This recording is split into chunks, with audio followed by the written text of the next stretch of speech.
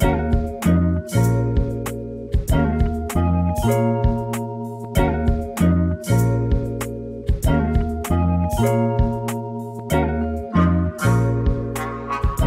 everyone, welcome back to the podcast. What's up? Yo, it's the Minute Women Podcast. Imagine. Yeah, we're trying new intros. Okay. Hi everyone, welcome back to the Minute Women Podcast. My name is Grace. And I'm Linnea. And today is the day. Today is the day. We're a little late to the game because this will be coming out in mid-December, but in the present, something very exciting has just happened. Yes, I arrived in Halifax with a box of Timbiebs. Timbiebs! Yeah. All Timbiebs, 3 flavors. which are taking the world by storm. By storm. I was listening to someone, they're like, yeah, the merch is selling for like tens of thousands of dollars and like at auction and all this other stuff. I was like, really? And they're like, yeah, they can't get it in the States. I'm like, yeah, I guess. And people love Justin. I guess. Yeah. This much though? Granted, I think the branding's not that I will beautiful say or anything. it's the old school Tim Hortons look though.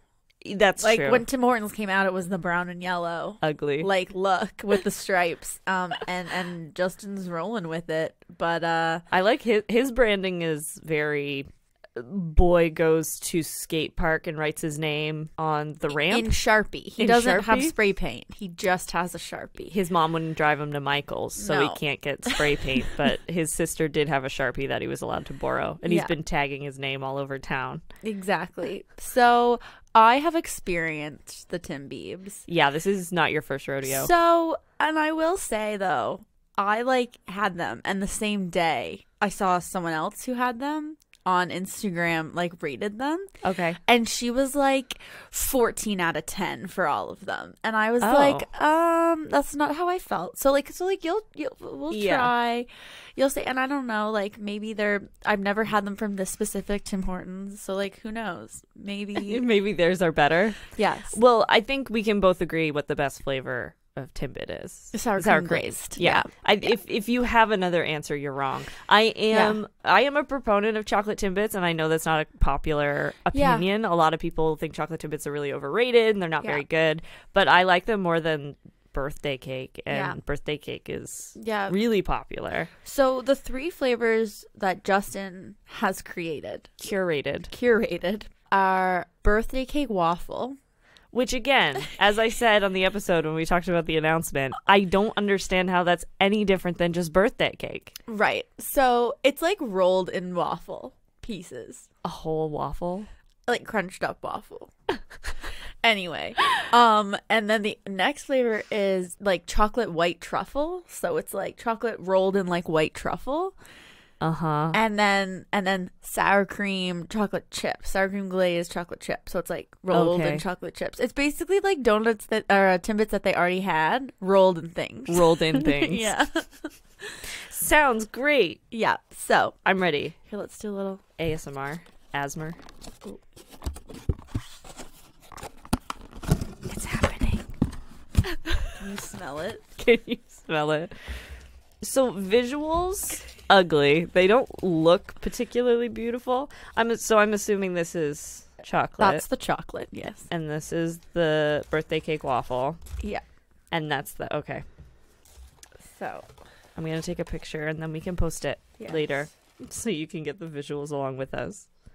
They look like dusty Timbits. My description was, I was talking to someone about them at work, and I said it looked like they're the Timbits that rolled around in the bottom of the 40 pack. Yeah. And got all the other Timbits on them. So what should you're the expert. So where should we begin? Well, I say we save the best for last. Oh, okay. Because already, in my, first tasting, I was already going to save the sour cream glaze for last. Right, okay. The birthday cake is the one I'm most skeptical of, so should we try it? Yeah, so this is birthday cake waffle. Okay, cheers. Okay. See, it tastes like a Timbit that rolled around with other Timbits. Yeah. These aren't particularly light and fluffy either. I think because they're coated and stuff, they get a little dense. It's a little dense. A little mapley, though. I think there's maple in the waffle. A little syrup. That's fine. I'd say a 5 out of 10. Oh, yeah. It's a solid middle of the road thing. That's the other thing. When people rate things on a scale of 1 to 10, they treat 7 as if it's the middle. Yeah, incorrect. That's not the middle. 5 is fine. 4 to 6, fine. It's millennials, man. We live in this like participation-driven society, and everybody thinks 5 is a failure. I think anything 3 and below, bad. Yeah. 4 to 6, fine. Yeah. 7 to 10. 7 to 9, like, Yeah. great, good. And 10 out of 10 is like, yeah. That's chef's like kiss. chef's kiss. So let's go with the chocolate. The chocolate is like... It looks almost like mini marshmallows, but I don't think that's what it is. It's supposed to be white chocolate truffle. I just imagine them going around with like some truffle pigs trying to find like truffles in the forests of Ontario. Yeah. Cheers. Cheers. Like, again, It's fine. it's fine. I like chocolate Timbits, so I have a feeling in general this is the least popular because people don't like chocolate Timbits. I think that this one tastes like chocolate wedding cake. It's got that like Chocolate wedding cake. more dense texture.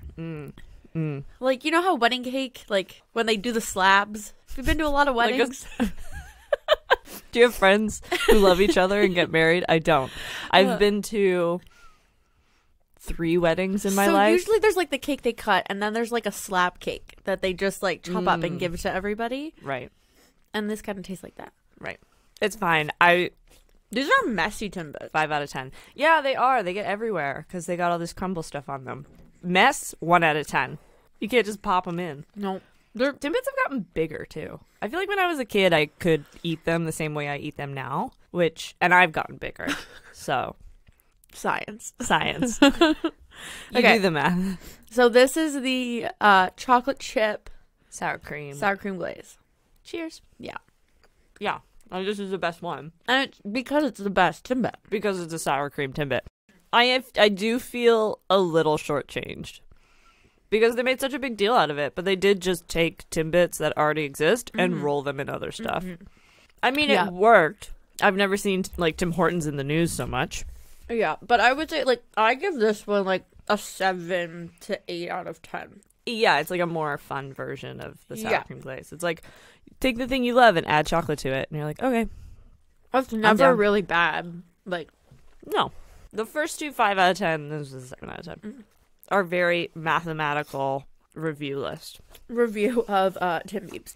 Yeah, like I feel that I could eat like probably, I mean we just ate 3 Timbits. I could probably eat like 4 sour cream glazed Timbits, but I would only want to eat like one of them like that.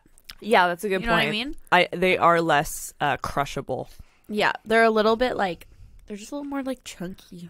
Yeah, and the chocolate's not nice chocolate. No. Not that I expected that. Yeah, I would say birthday cake waffle is the most disappointing overall, just because it's like, why? Yeah. What makes it a waffle? It doesn't even like resemble waffle, really. No. I don't know where the waffle's coming from, but it was a good point of like maybe it's like maple syrup. Yeah, I think whatever. That's what it is. Like it tastes a little bit mapley. It's like a McGriddle. Like, yeah, so like they went to McDonald's, bought some McGriddles, mashed them up, rolled them. I had a McGriddle for the first time. Really? When I drove down to see you the other weekend when we recorded at your apartment. I've never had a McGriddle. I didn't order it. I just had a bite of Eric's. Oh. I don't know how someone would eat that as a breakfast sandwich on a regular basis. Yeah. No, I've never had one. 2 little fluffy pancakes in a sandwich. That's weird. It's a lot. It's like we've just given up. Yeah. We have given up on the idea of like a nutritious breakfast. Because it ain't this. It's not this, folks. Oh, funny. So yeah, cool.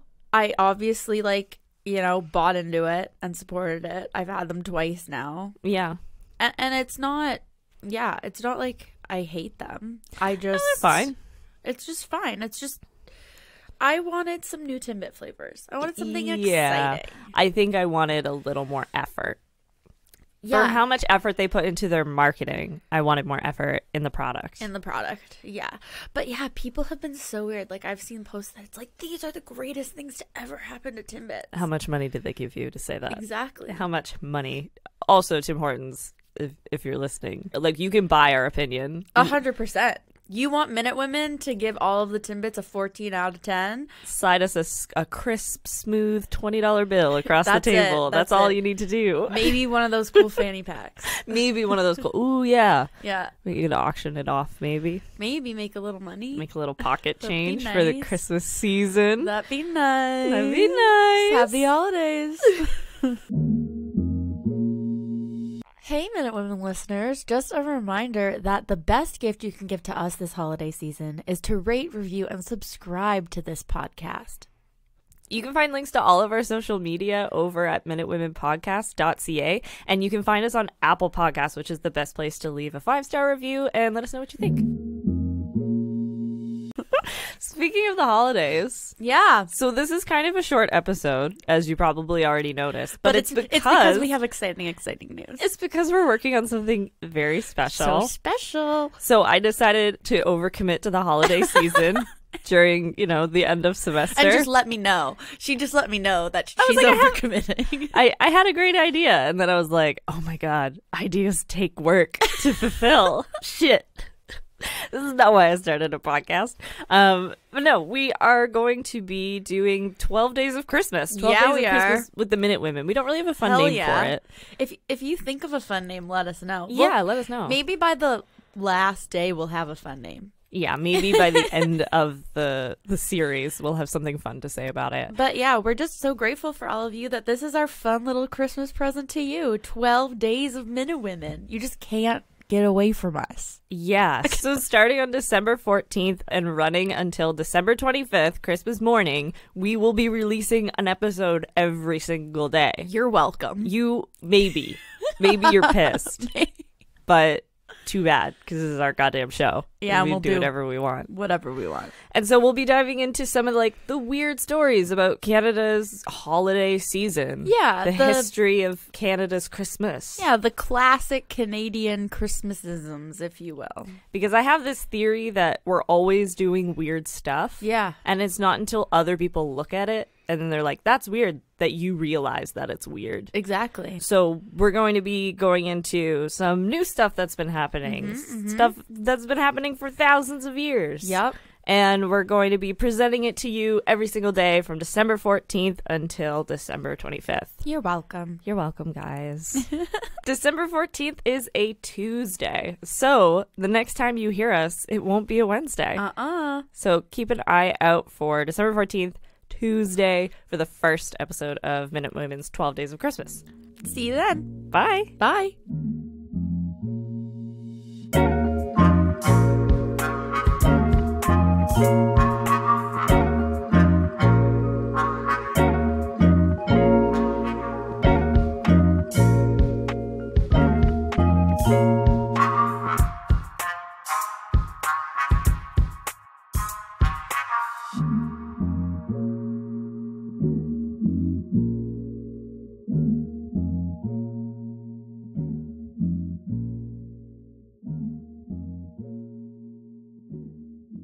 So December 24th, December 14th is. Okay. That's gonna be the blooper for sure.